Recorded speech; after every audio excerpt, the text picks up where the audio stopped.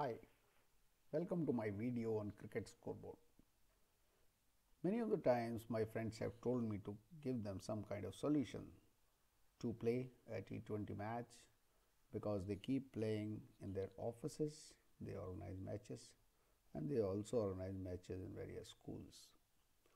Just to look after their requirement, I had created this Excel workbook.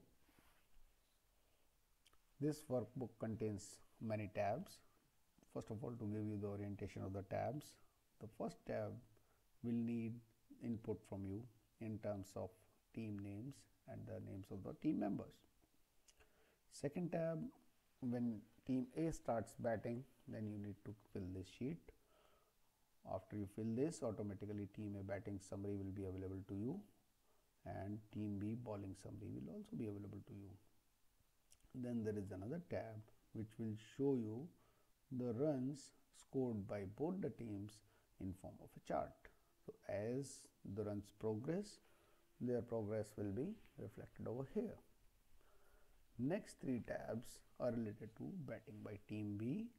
This sheet you need to fill, and this team B batting summary and team A bowling summary will be automatically populated. The last tab will contain operating instructions for this whole workbook. We now come back to the first sheet and start understanding how it goes. Now when you want to start a new match, just need to press this button. This button has been provided to you to clear all the data that was filled in this sheet earlier. So now I come here, all this data was filled up, team A batting, team B batting, everything suppose was filled up over here. By pressing this button, we see that it will start refreshing everything. All the data will get deleted automatically from all the sheets and you are ready to go with a new match, and automatically it will come to the first cell of the sheet where you now need to fill in data. How do we start now? It's very clear. It's written over there. Enter name of team A here. Say we are starting a match between India and Pakistan. So this Indian team, we will fill first India. The members of the team are Virat, Dhoni and Yuvraj, and A and B and C and D. Team B, as we said, say Pakistan, and the members of the team Shahid, Afridi and Muhammad Amir and Umar Akmal and RS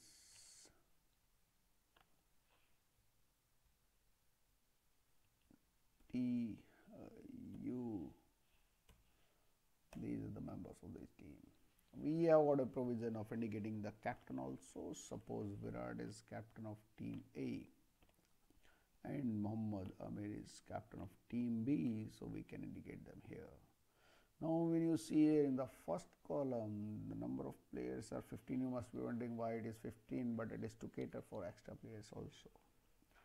After filling up this, come 2 overs to be played. The screen cell, you decided to play 18 overs match this time because of some kind of shortage of time or whatever, or range. The match number field is given because it might be a tournament that you are playing. So in the tournament there can be various matches. So this may be a match number 5. The date when you want to play this match is month is say March 31st is date in 2017. Time 09:00 p.m. Sorry, it is AM, and location is New Delhi.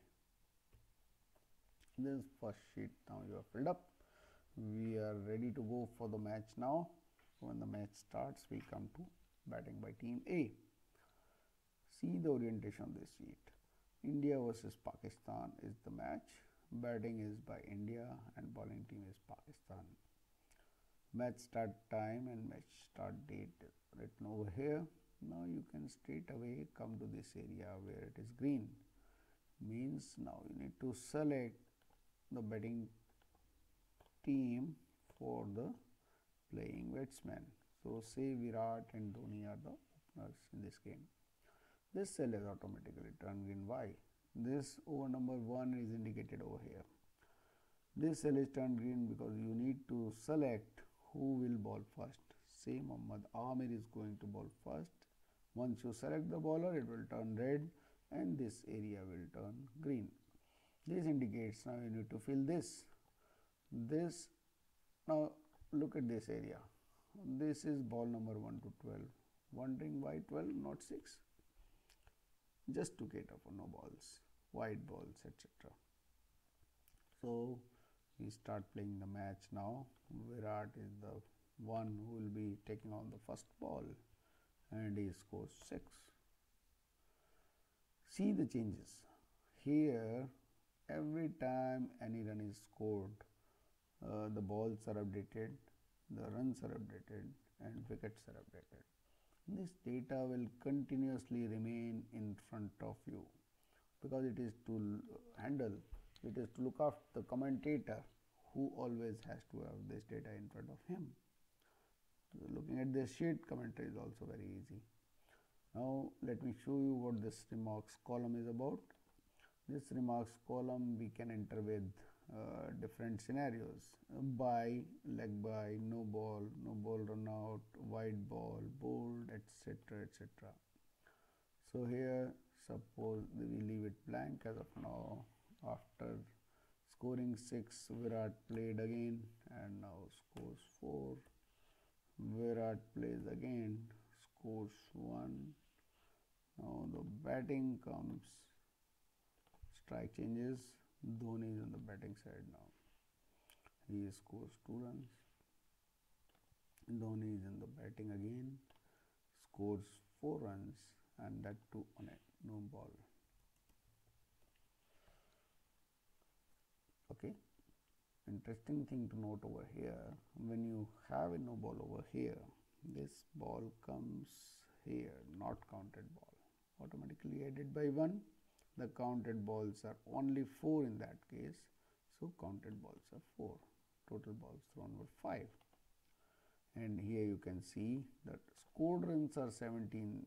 Scored runs means total of the runs, total runs which are in account of any of the batsmen. The extras are not added over here because extras are catered separately. Extra due to no ball is catered here, that is 1 run. Due to by, leg by, total balls thrown, I have already explained. Sum of runs in this, so that is sum of scored runs as well as extras is here. Wickets so far nil. To give you example of wicket, I will show you Dhoni this time scores 0 and he is clean bowled. Okay, when bowled comes here, wicket in this over turns 1. When you see on top, wicket is 1, total runs are updated to 18. This is how the scoring will go. Now when Dhoni is out, you need to select a third player, but here only Virat and Dhoni are available as of now.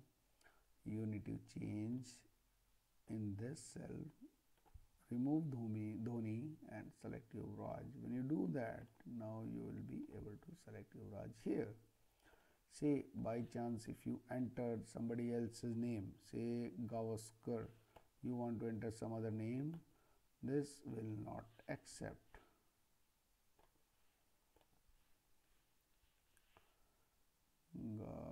Gavaskar, suppose I want to enter this will not accept because he is not the one who is playing here. And as such, even if he would have been in the team, he is not out of these 2 batsmen who are in the field as of now. So we can only enter Virat or Yuvraj here. Yuvraj comes, it's a 6. Now you see, once I enter this 6 run, this area turns pink. Means this over is completed now. That is also visible over here by counted balls turning to 6 and this cell turning to green because this is for over 2. Now it is indicating that now you need to enter the bowler for over number 2. Now this area turns green indicating now keep entering the score for over number 2. This is how this will go on. Now I just wanted to show you one more thing. At the down below the first over, this area I have already explained.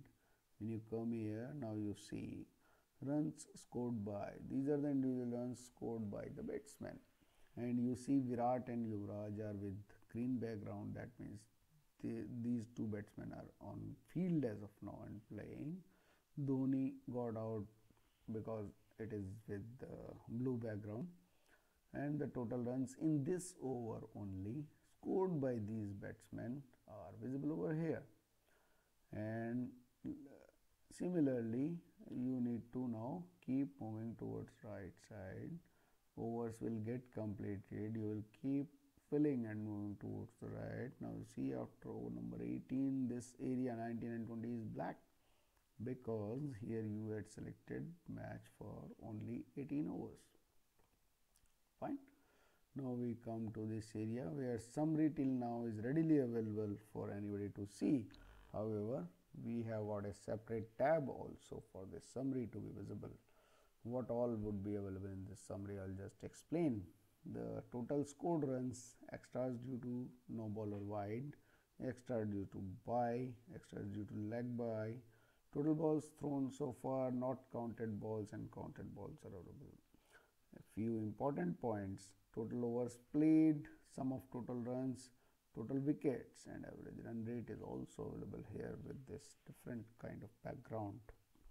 There is only current time, and here you can see total individual score of any batsman is available over here, and there is a facility, whoever is the batsman who scored highest runs, that would be available over here with red background. Any batsman who scores more than 50, his score will turn with blue background like this. Okay. Now we come to Team B bowling summary sheet. Team B had bowled, and here you can see Mohammad Shahid Afridi and Mohammad Amir and Umar Akmal. These were the bowlers. Further we had given other names RSTU. So out of these bowlers, only one Mohammad Amir, he gave maximum runs as of now, that is 24, and took maximum wickets 2, that is only 1 wicket. Then how you get the summary of bowling. So batting summary, bowling summary, everything is available to you. The last thing over here is the chart. When you see the chart, you need to update it. When you updated it, only 1 over we had fed so far. So total 24 runs were scored in the first over. The line is horizontal as of now because we have filled up only 1 over. Had we filled up others, this runs would have accumulated and the direction of the line would have been rising. Now you see this blue line indicates Team A runs progress, and red line is Team B runs progress, which is here at 0 as of now because Team B has not yet started playing. When Team B starts playing, you need to key in here by selecting players out of Team B. Okay, and the summary of Team B batting will be available to you as it was there in case of Team A, and summary of Team A bowling will be available to you as available earlier for Team B.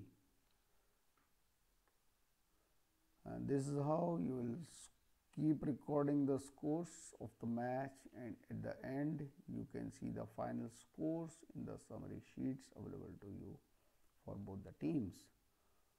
I hope this sheet would be useful to my friends who had asked me to work on it, and maybe for others who are watching it right now.